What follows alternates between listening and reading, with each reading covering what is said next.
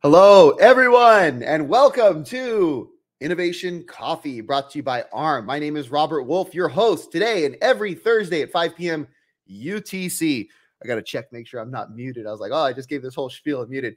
Gosh, every time I look at that intro splash that we have, I see myself with the short beard, looking all young back when we first started this show. Gosh, how far we've come doing these live streams. It's really nice. And with that, today we are joined by an amazing guest, Kasm spelled Kasm, today to learn all about containers and, of course, what Kasm does with containers. So we are joined today by, let me pull up my list here of everything we're going to cover. Today we're joined by Matt McClaskey, who is the CTO and co-founder of Kasm. And we're going to show you what it is. We're going to show some demos. We have some cool stuff at the end of the episode to show some demos on.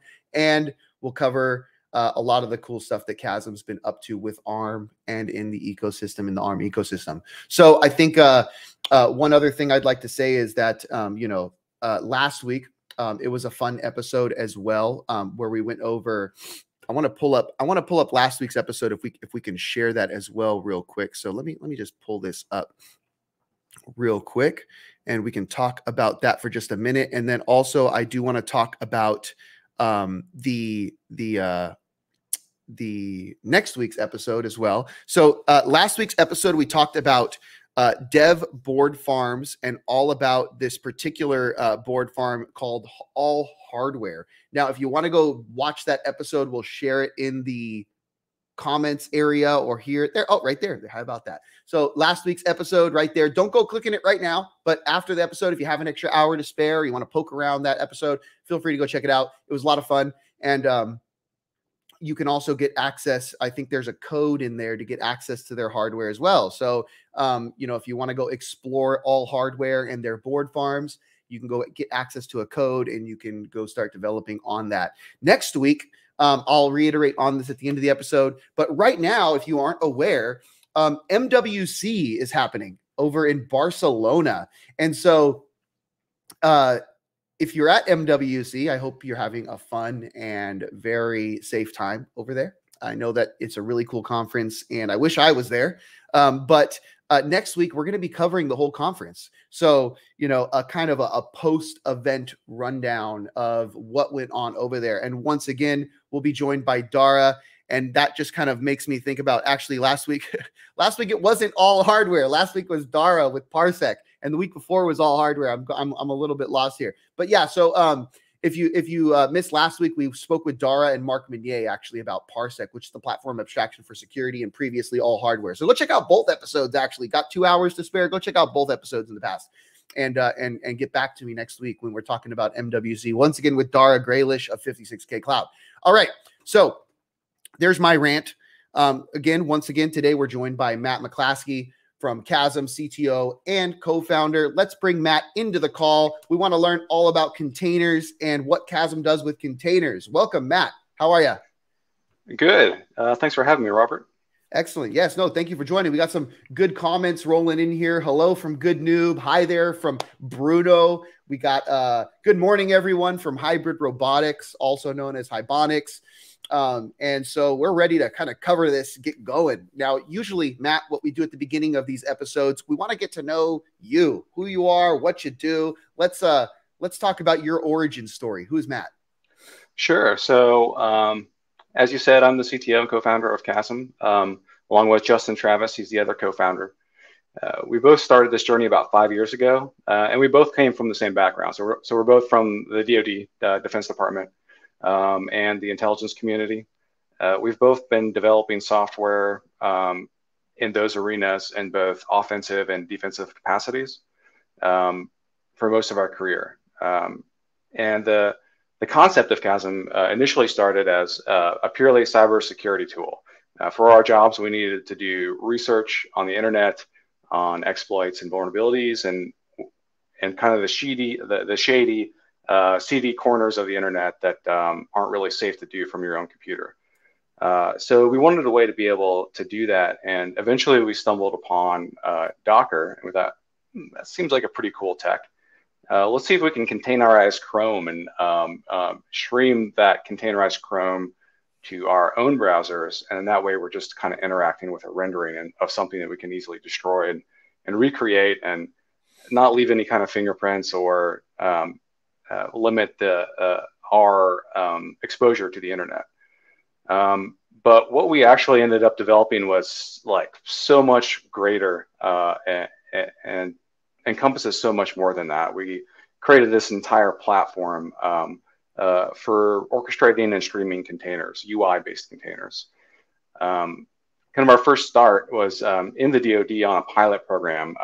So this DoD organization was developing machine learning for the DoD, and they needed to partner with the industry. So startups, Fortune 100 companies, universities, all working together to bring the best of machine learning to the DoD.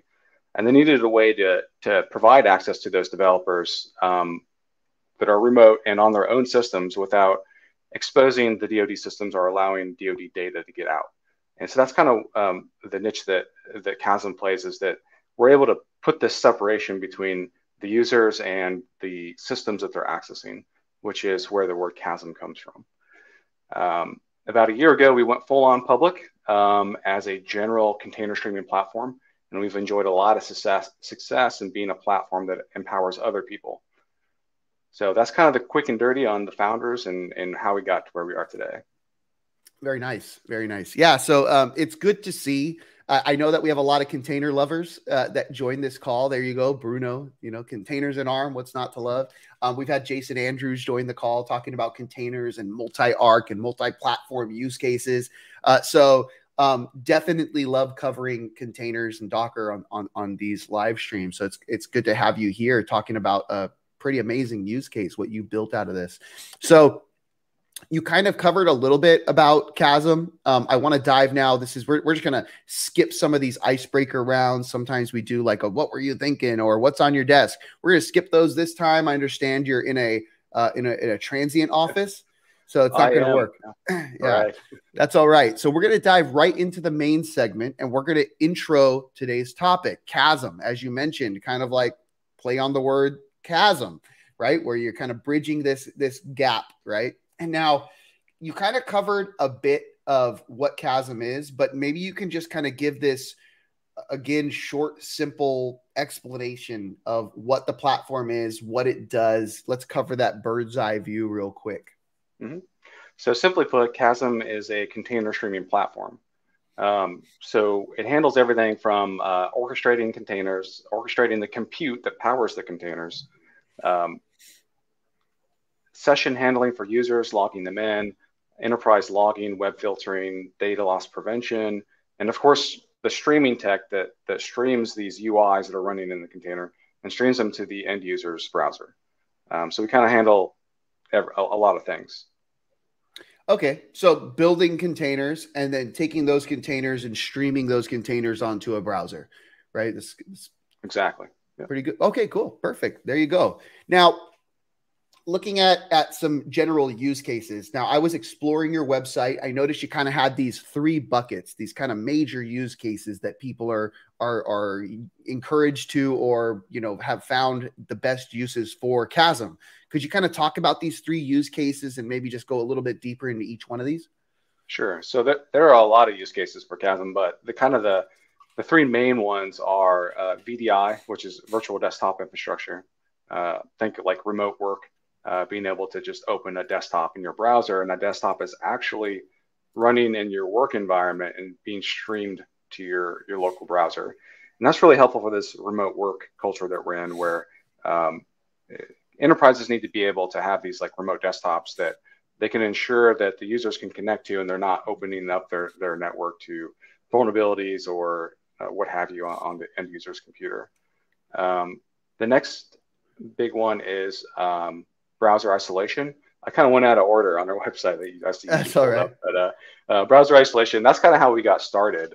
Just this idea that you could have this browser that's running anywhere. And actually we have our SaaS, the personal edition, where you can spin up a browser in multiple regions around the world, wherever you want.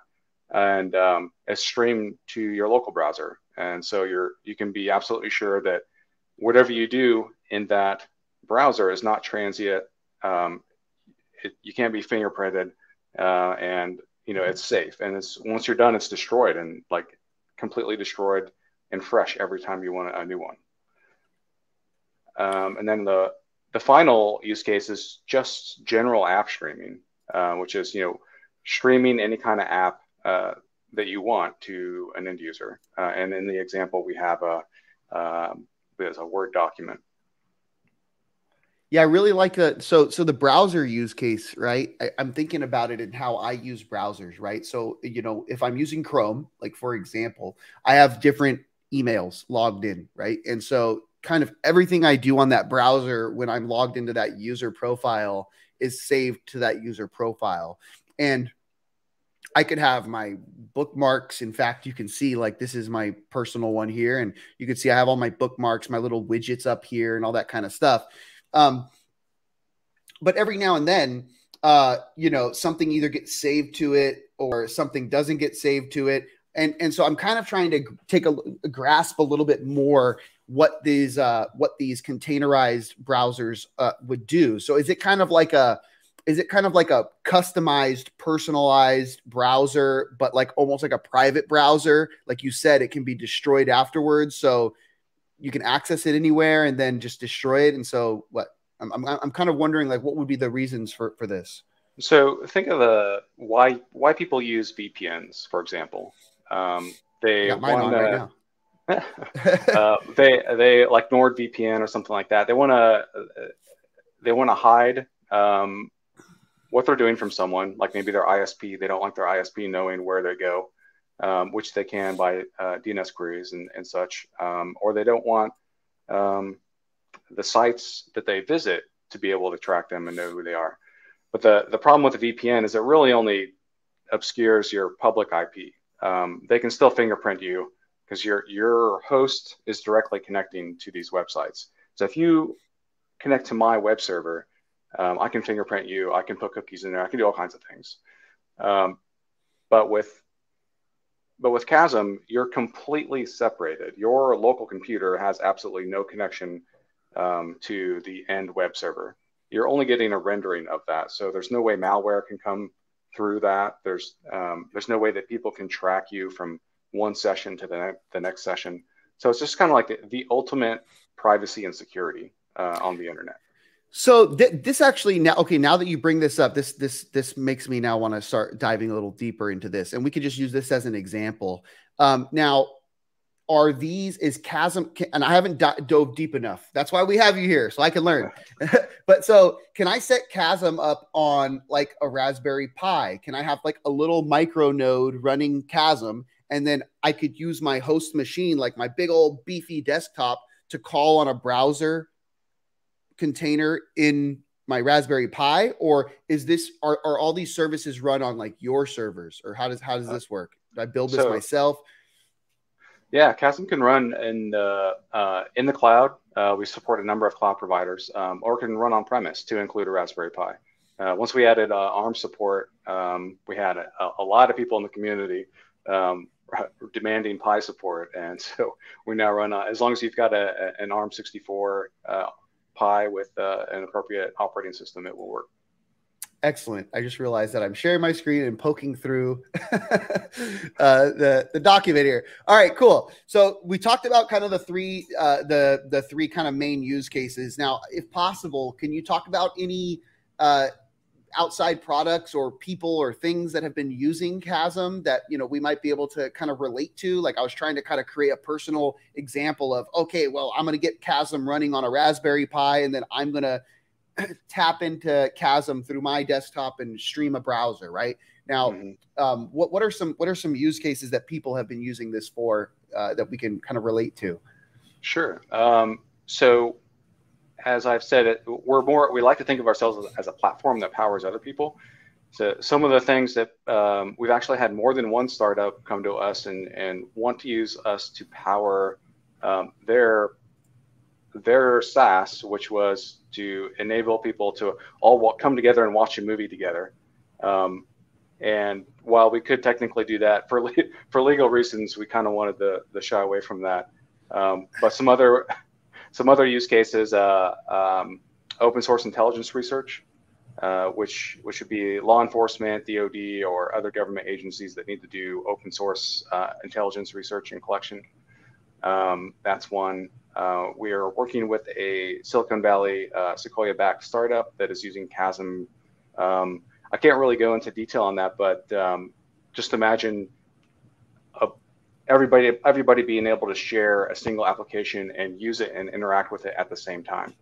And they're going full public here pretty soon, so we're excited for that. So it kind of feels like so there are platforms out there that kind of offer experiences like this, right? So like you have Google Docs, right? But Google Docs is this centralized entity. You have things like Miro board, where you go in and you open this big kind of brainstorming whiteboard, and you all go in there and you can put stuff into it. So this kind of allows people to kind of build their own containerized versions of whatever they want. And this is more private. You're not trusting some external company with your data. You're not giving anything to anyone else. You're building it yourself and putting it for your own company, building it for yourself. Am I right on that? Or I mean, yeah, if you wanted to use it in that way, you definitely could. Okay, you could cool. Create your own SaaS for your private SaaS for your company, or service for your company that for any purpose, such as for multi-user collaboration with data. Excellent. Yeah. So some questions have come in here, and I'm glad that they have, because these are questions that I feel like I should have come up with. But Charlie J is asking, I'm sorry if this has been covered. It hasn't. But what latency would a user experience when using Kasm? I'd imagine it's different depending on what the workload is, but maybe you can talk about some of this latency. I guess you wouldn't want to see too much if you're just like browsing the internet on a browser container, but yeah. So for our SaaS, the ones that we operate, we use you have the option to have the containerized browser launched closest to you, like we detect and like, where are you? And then we make sure that we deploy that container as close to you as possible. And so that the latency and user experience is very good. And when we do that, it's perfect. But when you are in, let's say, California, and you tell it, no, I want you to create the container in India, well, we can do that. Justin is, hopefully I got that right, that we have a region in India. But when you do that, that's going to be a lot of latency. That's got to stream all the way from India to California. But you do offer these nodes, or you offer these nodes yourself. So you can get a node hosted through Kasm, and you can choose where you want the server location. So you have multiple servers set up around the world. So our personal cloud version is very simple. You basically log in, you say, I want to create a browser, or I want to create a desktop, and you have an option to tell it where you want it created, just automatic or a specific location. You have anything near San Diego? I think we do have a US West. Yeah.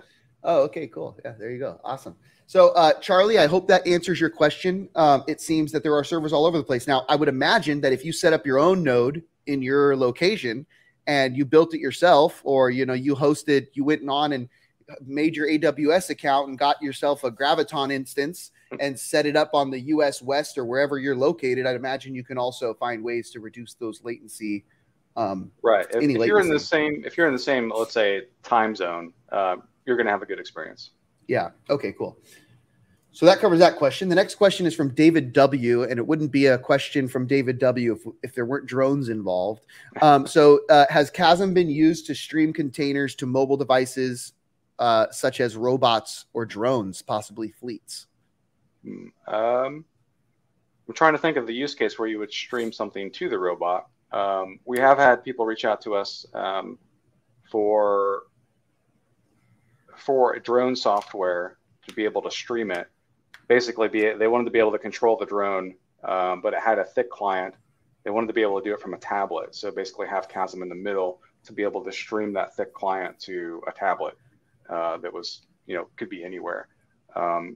So that's the only thing I can think of offhand. What about like auto destruct, where like if the drone is compromised and it lands in enemy territory and you need everything on the drone to not be there anymore. It's just streaming it, right? So wouldn't it, if the drone got compromised, then they couldn't get the software off of it? I don't know.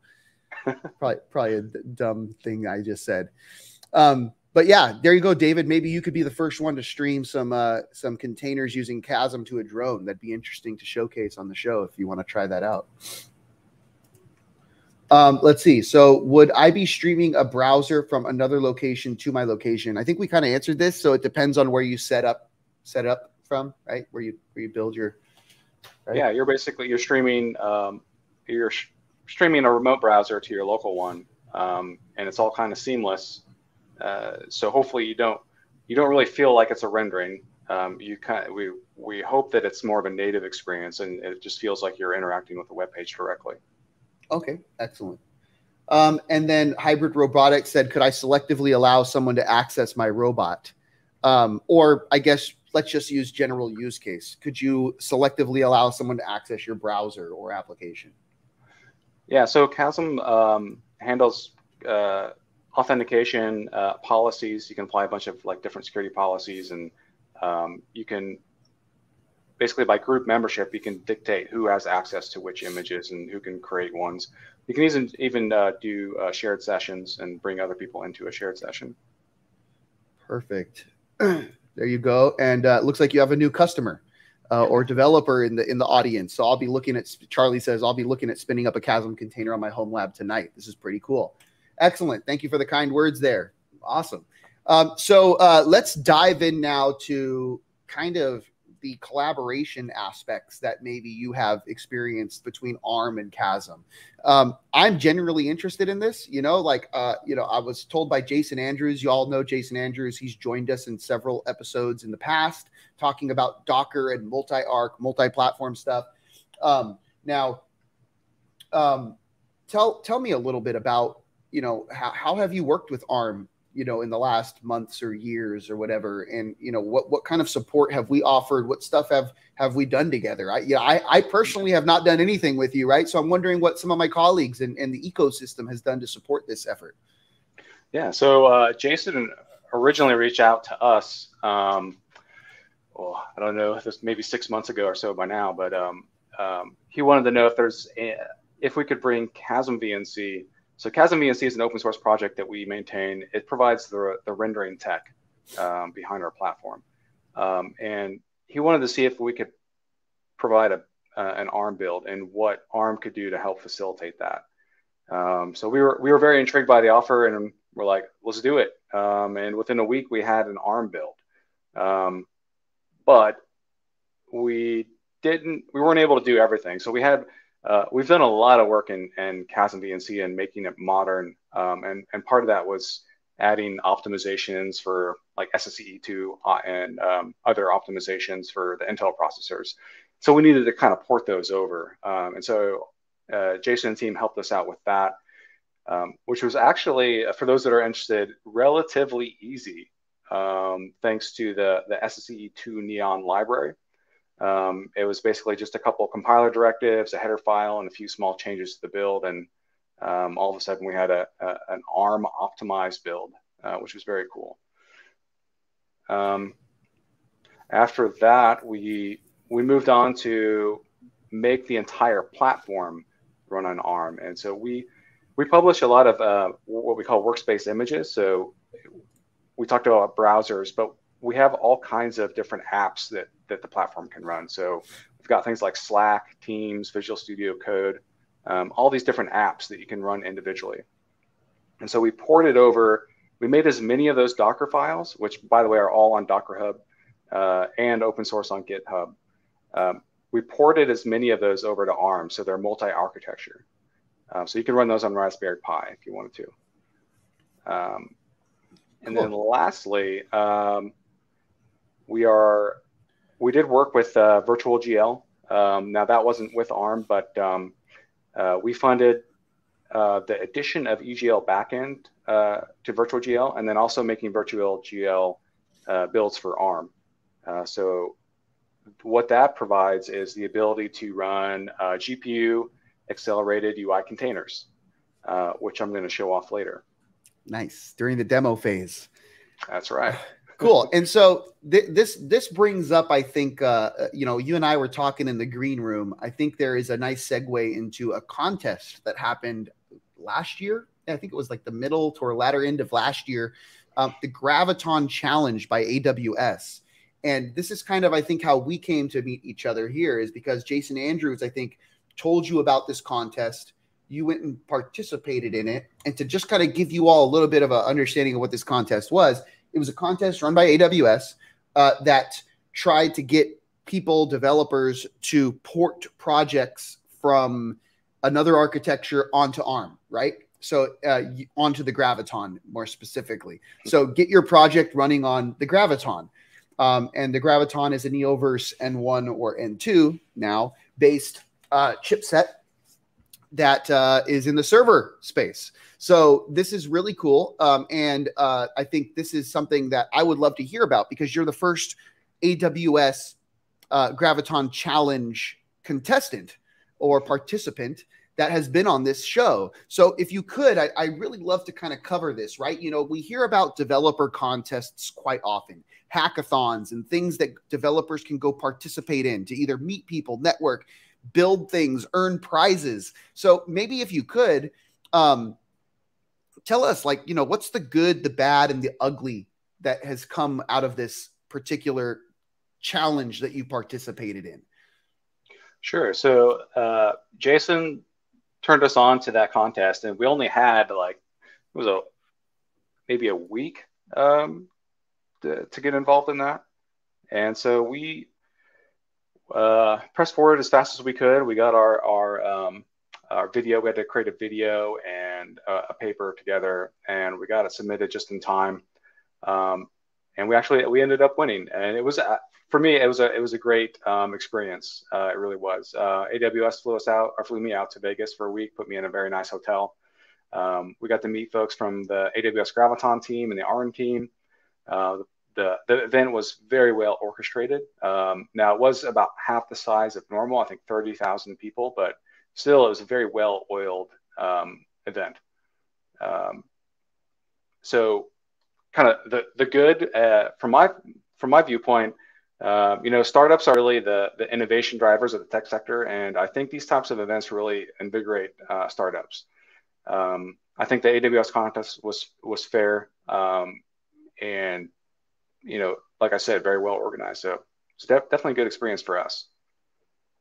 That's awesome. Yes, good to know. Yeah. So I was just pulling it up there. I pulled that up. Don't copy the link or anything. It's expired. You can go, or the link isn't, but the challenge is, it ended in October of last year. But I hope that AWS companies like this start hosting more contests like this. It's really important to see developers kind of coming together or bringing their projects and showcasing them on ARM-based systems. If anything, porting them over and increasing their reach by adding in the ARM ecosystem into the fold. So allowing people, like, for example, like my first question was, can I get Kasm up on a Raspberry Pi or ARM-based platform like one of these I have here? And so getting those things enabled for developers like that, I think, is important. So I guess one last thing I'd like to brainstorm with you before we switch topics here from the Graviton Challenge is, I guess, is there anything that you might say, or if ARM, like, let's just say ARM were to host a contest like this. I know we are actually in the workings of trying to get something like this going. If we were to host a contest like this, is there anything in particular you would like to see? And I mean by, like, you you have a startup going, you have your own company. You might not need prizes like, oh, we're going to send you a Raspberry Pi for you and your team if you win. Like, that's not stuff that might interest you. But what are some of the things that might interest you when you look at these contests? What motivates you to get involved as a developer? Yeah, I think as a startup, one thing that really motivates us is visibility. A chance to get your name out there, a chance to do co-press releases, attend events such as this one, and that kind of visibility is key, I think, for a startup, and kind of the motivator, or one of the motivators. But just adding support for ARM in and of itself, I think, is a huge motivator. Being able to gain access to, there are a lot of Raspberry Pi fans out there, and they're very vocal.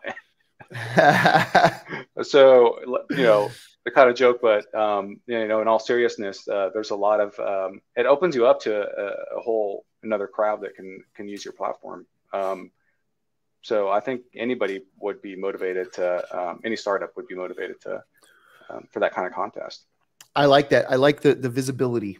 That was a very straight, concise answer on what you'd be looking for, as well as, of course, enablement and audience. Sorry, real quick, I want to answer this question. Is that new Elgato gear behind you? And yes, maybe you noticed this right here, these boxes stacked up. So these boxes here are more of these sound panels. I'm thinking about outlining the garage doors here and adding some more to the wall. But this is also my Elgato microphone, and I have an Elgato camera, and I have Elgato lights. Oh yeah, maybe you saw these too. Those are also the Elgato lights. So yeah, I'll be outfitting this up a little bit better in the future. And this is also right here. This is my bottle of Tapatio that ended up on the table that I forgot to move. So yeah, cool. Anyways, Matt, back to the point here. Now you bring up Kasm, and sorry, you didn't bring this up, but another question came up in the chat here by Hybrid Robotics. If I have Kasm self-hosted container on a robot, would I be paying per session accessing that? And this is something that I actually really wanted to bring up. And I think it's a segue into the next topic here, which is how do developers get started? And I'd love to, during this particular section, kind of talk about your pricing model, because if you go to kasmweb.com, you'll see that there are several pricing models. So maybe we can talk about how do developers get started, address Hybrid Robotics question, and then talk about these pricing models and how developers might be able to utilize these to the process of their development. Sure. So off the top first, there's either self-hosted or SaaS. Obviously, if it's a SaaS or cloud, there's compute that we have to pay for. So that changes the whole structure. But starting with self-hosted, we have the community edition, which is free. So that's free for personal, non-commercial use. And it supports up to 5 concurrent sessions. So what that means is you can have as many users defined as you want, but you can only have 5 concurrent containers running, UI-based containers running. And the community edition really has most of the features that Kasm has. There are a few exceptions, which I'll get to in the demo. But by and large, it's got everything. Then there's the professional edition. So if you wanted to use Kasm for, if you wanted to either go beyond that 5 concurrent session or needed to use it for commercial use for your company, then this is where you would go. Now this is where you get in the per user or per concurrent session. You'll see that box or that tick up in the upper right. So right now it's on per user. And so what that means, that's per named user. Now it really depends on your use cases. Some people, they'll have, thousands of users, but maybe only 10 at a time throughout the day would use it at a time. So for them, it makes more sense to do concurrent sessions. So what is the high level watermark of how many sessions you want to be able to support concurrently? But then other folks, they have a lot of users, and most of them will be on the system all at once. Let's say for like remote working, if everybody's remote, then it makes more sense to use the per user option. And you'll see it's basically double the cost. Well, you have to do the math on your own to figure out which is better for you. Awesome. And then back to the tiers, the enterprise is really getting more into the custom deployment type stuff. So do you want to be able to have it on premise and in the cloud and do cloud scaling? Do you want to have the developer API to be able to do anything you want? Do you want custom branding, custom or staging and casting? Those are kind of some of the features that I'll go over. Okay, cool. And this is the stuff you'll go over in the demo, which I think we're almost there on. Now, talking about developers, how developers get started. So we did talk about now the pricing tiers. You have an open source story that I've been wanting to hear about. We moved it to this segment here. So what's the open source story, and how can developers get started with Kasm? Sure. So the platform, the full platform itself isn't all open source, but the major components of it are the main component, and the one that's kind of my baby is Kasm VNC. So when we started this journey, we originally started with an open source VNC project. I won't name it, but it became very clear quickly that we couldn't contribute to it in any meaningful way, and we really wanted to take Kasm VNC into the current century, which meant breaking the RFB spec. With RFB spec is what VNC conforms to, and making it web native and all these things we wanted to do, and we had to make our own to do it. And that is all open source. And then the next thing is all of our workspace images. They're all open source. So I talked about, we have a Teams image, a Microsoft Teams image, a Slack, all these different images, full desktops. They're all open source. And then, like I said, of course, the full platform, we have the community edition. Lucky I was muted there. Took a big drink of water. Okay, so that's really cool. I think that covers it. And I think that, with the amount of time we have left right now, the best way to explain all of this is probably with a demo, because you got a demo ready for us and we can kind of see all of this in action. So I'm really excited. We rehearsed sharing the screen in the green room before the show. Have to cough that out a little bit. So I'm going to hand it over to you.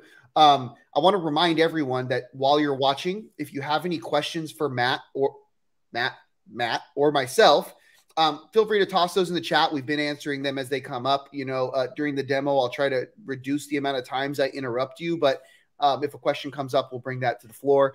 Matt, let's get this demo started. What does Kasm have to offer here? Let's see it. All right, awesome. So first and foremost, let me say that you'll see this big ARM thing here. This is not ARM, this is Kasm. I'm showing off our custom branding. So I wanted to show how easy it is for you to take Kasm and do whatever you want with it. I did not have permission to do that. Hopefully that's okay. It's fine. It's fine. Yeah. As in ARM didn't buy this. We didn't build this. They built this for the demo, which is cool. Right. That's cool. ARM's logo. Awesome. So just to show how I did that real quick, under branding, it's a very simple config. And by the way, you can set this per domain. So you could have as many host names as you want pointed at the server, and it'll use a different branding for whatever host name you want. And it's really simple. Just telling it what image to use for the favorite icon, what image to use for the login screen, and different descriptions to use. Now to get into more of what the end user would see, this is what an end user would see when they log in. And I've got 3 images shown here. So I got a Chromium-based image. I have a Focal GPU and a Ubuntu ML desktop. So this desktop is open source. It's on GitHub. It is geared towards machine learning, and we just added support for ARM. So it's now a multi-architecture build as well. So here you'll see I have persistent profiles enabled, which means basically what it says, the home directory of the desktop will persist between sessions. And now it won't. I disabled it. I disabled it. Yeah. So it wipes it clean. It just destroys the container at the end, basically. Yeah, yeah. Nothing I do here will persist to the next session. Excellent. So you see here, you can see it's got loaded a bunch of development tools, PyCharm, um, Jupyter Notebook, Visual Studio, to name a few. It does have an Anaconda environment with a whole bunch of ML libraries loaded. And for this instance, you can see that I do have full hardware acceleration, GPU acceleration with the NVIDIA T4 GPU. This is running in AWS on the Graviton 2 with the NVIDIA GPU. And I'm going to go. I don't have my favorites because I didn't load the profile. This is a demo nightmare. I was just supposed to click the button. I used to have 6 cats. I stopped sacrificing them before demos. So I'm left with, I have 3 now. Just kidding. I don't sacrifice cats.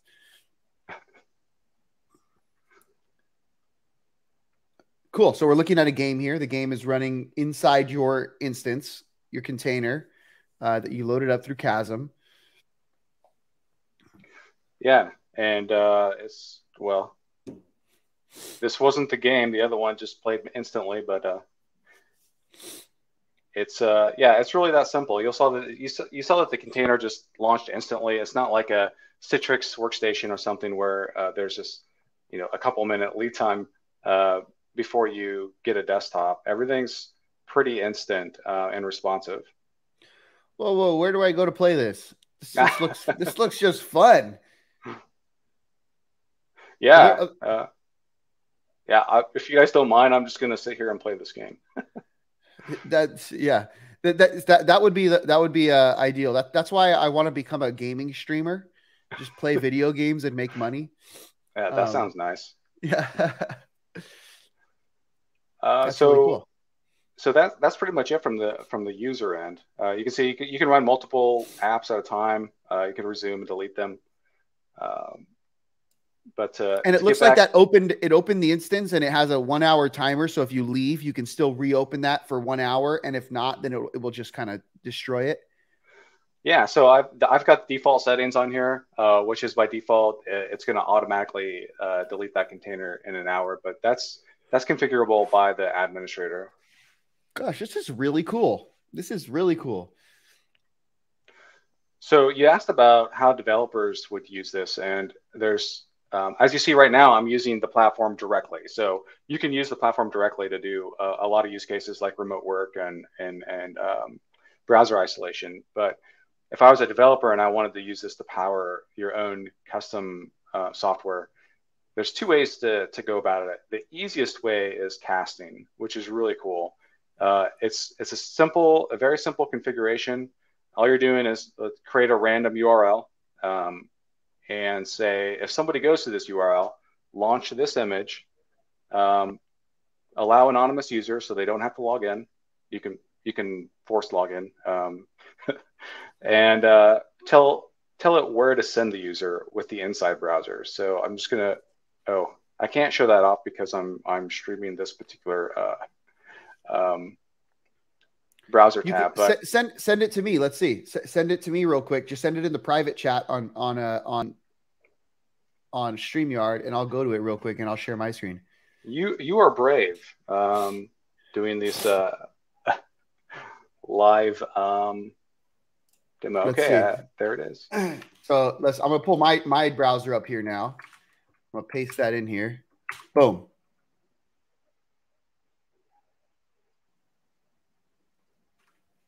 Ayo, loading Chromium browser, and now it should take me to arm.com, and there it is. So now I'm on a container hosted by Kasm SaaS, and that's showing me arm.com. So now basically I'm kind of freely visiting, and there's not much latency here, just to let you know. I mean, you can feel it a little bit, but not much. So yeah, and that's running on the East Coast. So there you go. Yeah, so for it to be running 3 time zones away from me, this is pretty good. Yeah. You know, look at that. Click. Let's go to solutions. Infrastructure is the best. There we go. Boom. Look at that. All right. Cool. I like this. That's awesome. We did it. All right. Let's bring you back up here. All right. So that's the easiest way. And you can drop that in an iframe. That's the dead simple way. The next way is we have a developer API. And much like AWS or any other cloud provider, this developer API gives you a API key and a secret that you can then use to call our APIs.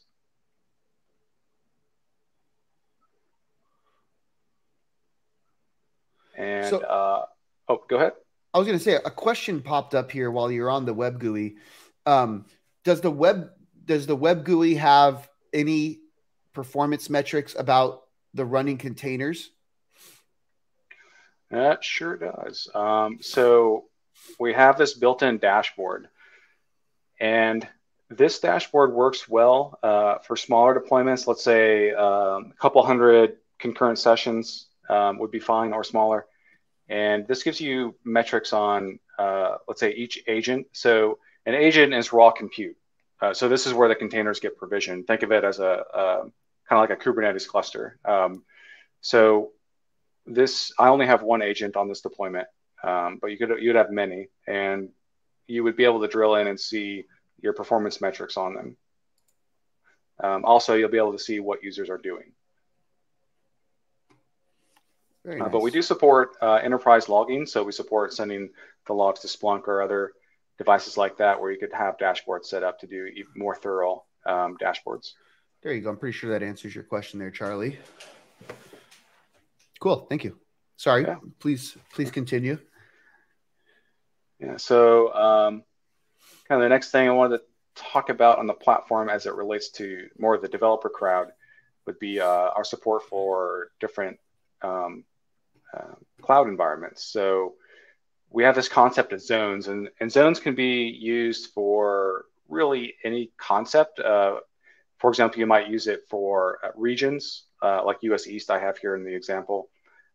So you want to be able to have different regions of compute clusters, or it might be used for the security context, because in the group settings, you can restrict people to different zones or images to zones.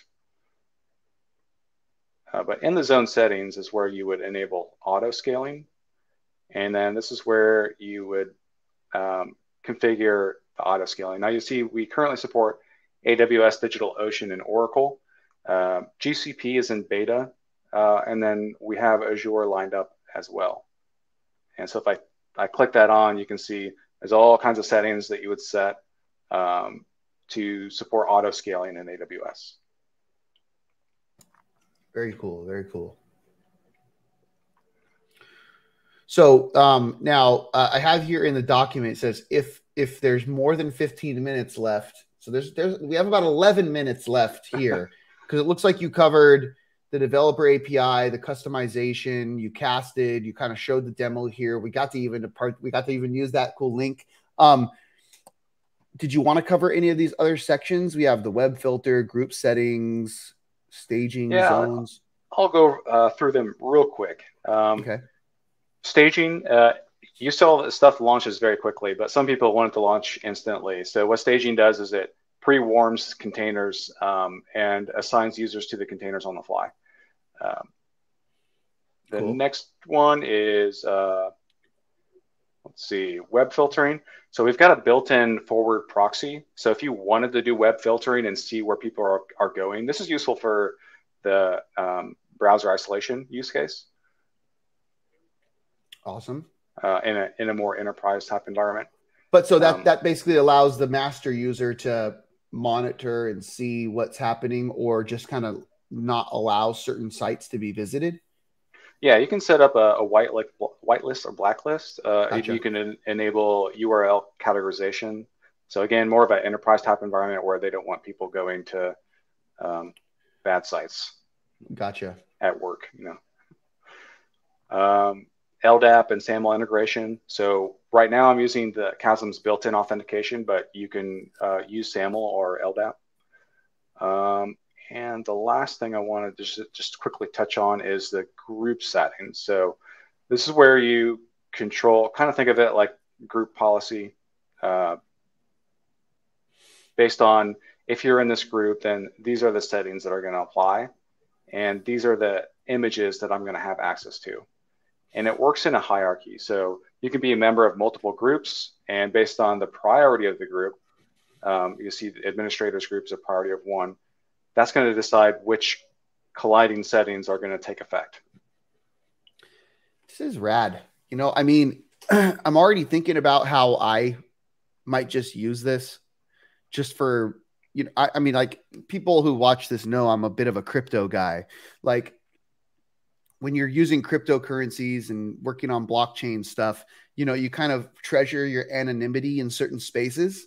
And, you know, as you mentioned, the VPN doesn't quite cut it all the time. And so, you know, you're always exploring new ways, trying to find new ways to kind of retain that and make sure that everything you put out there, especially when you're, you know, creating new wallets and getting your private keys moved from one place to another, storing certain things, you know, you always want to make sure that your safety is always looked at. And so, yeah, I can already see use cases for just the casual crypto user, you know, who wants to make sure that they're safe exploring the internet, doing things when they have certain things stored on their computer.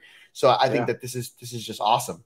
On another note, I'm thinking about, you know, when I have kids, I could just make I could build a little parental control system here where, you know, the kids can only use certain things, right? Whitelist, blacklist certain areas of the internet. And when they launch their little computers that I want to give them when they come of age, then they'll be restricted by Kasm. So that's cool. I'm sure that everyone out there that's watching is going to have all their own little use cases and things they could use this for. Of course, the things that we've covered today. Yeah, that's really cool. Sorry, you pulled something else up here. Did you want to go over this?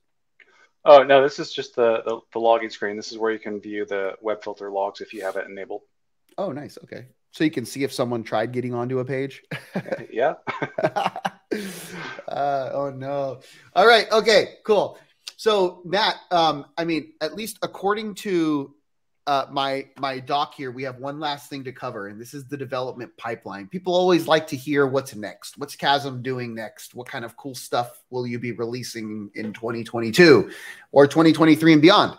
So are you able to share any stuff you guys are working on? You know, that dashboard was pretty awesome. Things you want to add there or more enablement?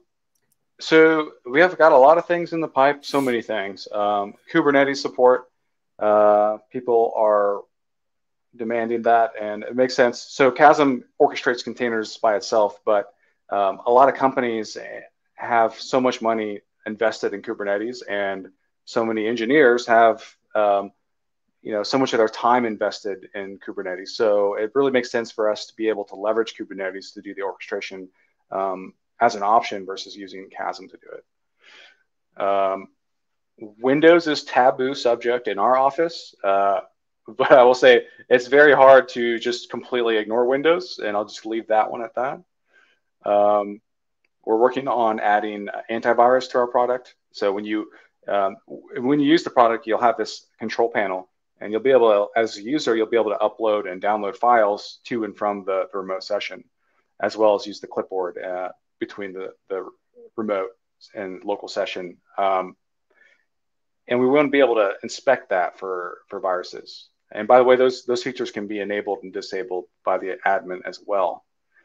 And of course, future refinement for ARM. So we're excited for Graviton 3 to come out, and we're excited to continue to optimize Kasm VNC rendering tech to you know, that takes a lot of horsepower to run that and stream stuff to users. And so it's nice to be able to take full advantage of the platform you're running on.